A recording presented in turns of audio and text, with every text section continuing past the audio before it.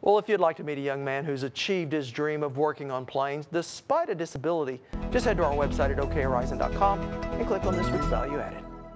Well, the use of military drones in both Iraq and Afghanistan has dramatically changed the demands on modern-day pilots.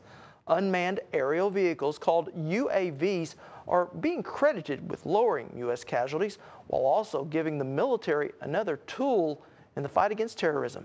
With more, here's our Courtney Dehoff. For the first time, the U.S. Air Force is training more unmanned pilots than manned pilots. Leading the way is an Oklahoma company whose design may be the future of aviation. It's not unusual to see small insects and birds flying through the air. So common, they often go unnoticed. And that's exactly how the U.S. Air Force wants the next generation of UAVs, unnoticed. These are vehicles and systems that are modeled after birds. They're about the size of a bird. They're biomimetic.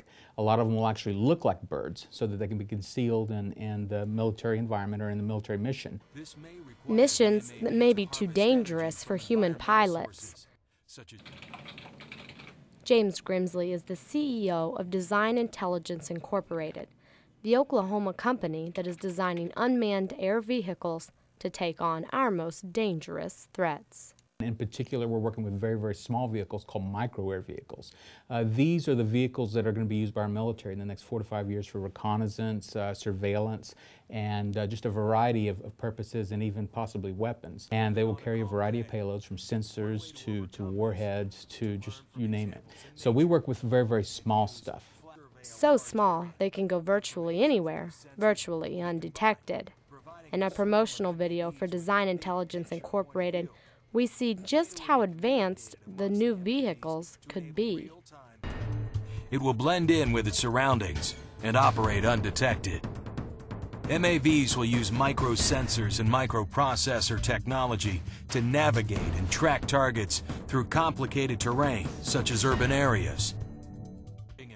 The ability to travel complicated terrain unnoticed may make UAVs the new future of our military. We're working on things that the military is going to use for essentially spying, for reconnaissance. They're going to be flying in and taking pictures behind battle lines and in urban environments, things like that. Abilities that are just as important to Oklahoma as they are to the military, just for different reasons.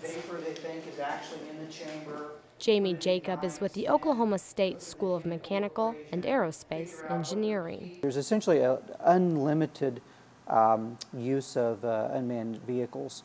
Two of the things that are near and dear to the heart of Oklahoma will be agricultural and oil.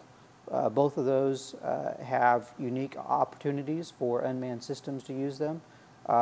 For example, on the agricultural side, you can have unmanned aircraft do crop surveys. So that way you can look and see where you have damaged crops, track livestock. On the oil side, you can use that for exploration with all types of sensors. Exploration that Oklahoma State knows well. One of the top schools in the world at training undergraduates who are working on unmanned vehicles, OSU has won more competitions than anyone in the country. It gives us a real edge in competing in what we kind of think of as the next golden age of aerospace or aviation.